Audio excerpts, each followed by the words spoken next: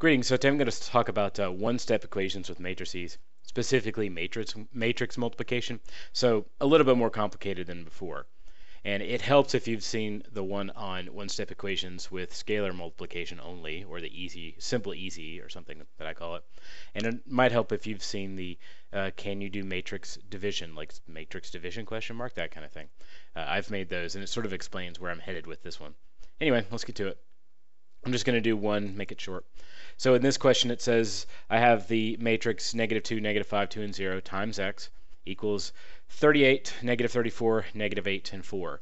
And in most cases, if this were a standard equation, I would just divide both sides by the matrix that's on the same side with x, because I'm multiplying, so to get rid of it I need to divide.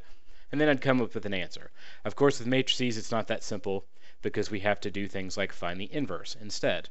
You don't really divide in a traditional sense. Instead, you multiply the matrix, or the inverse of the first matrix, which we'll call A, times B. Much like if I wanted to do 15 divided by 3, I could also say that that's 1/3 times 15. I get the same answer. Anyway, from here I need to find my inverse, so I need to do my determinant, which would be -2 times 0, and there's a billion things on finding the determinant. And then I'm going to subtract -5 times 2. So essentially what I end up with is 0 plus 10.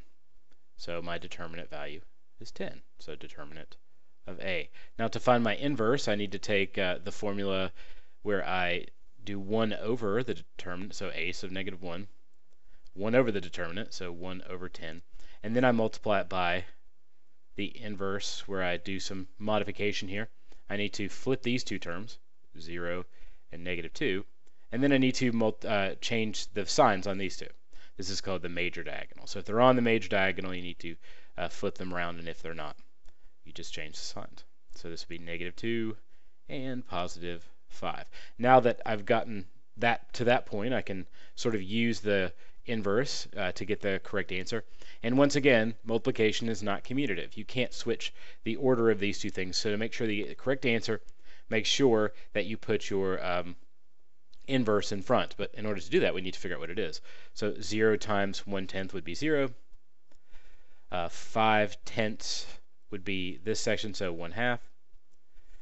-2/10 is -1/5, and finally I get -1/5 again. So now that I have my full inverse, I can get to my answer.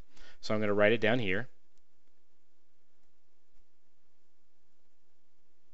and then I'm just going to do a little matrix multiplication to multiply it times the B term here.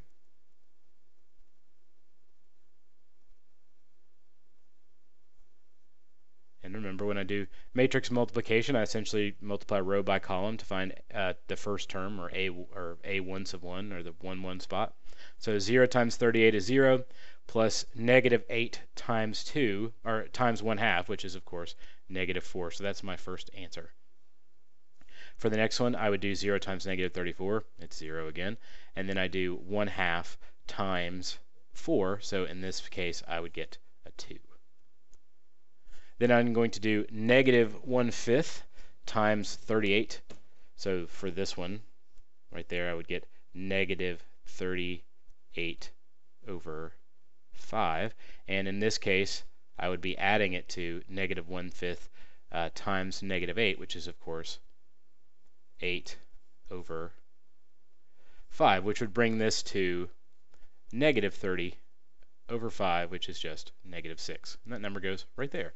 So finally, to end it all, I would do -34 times -1/5 and get positive 34/5. Then I would do -1/5 times 4, which would be plus -4 over 5, which if you work out gives you 30 over 5 again.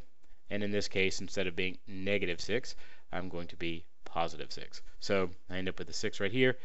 We'll check to make sure that answer is correct here at the top, just so you can confirm that I'm not making stuff up out of my head. And there's your answer. So my final answer is negative 4 and 2, negative 6 and 6. And that's how you do equations, one-step matrix equations that have matrix multiplication in them.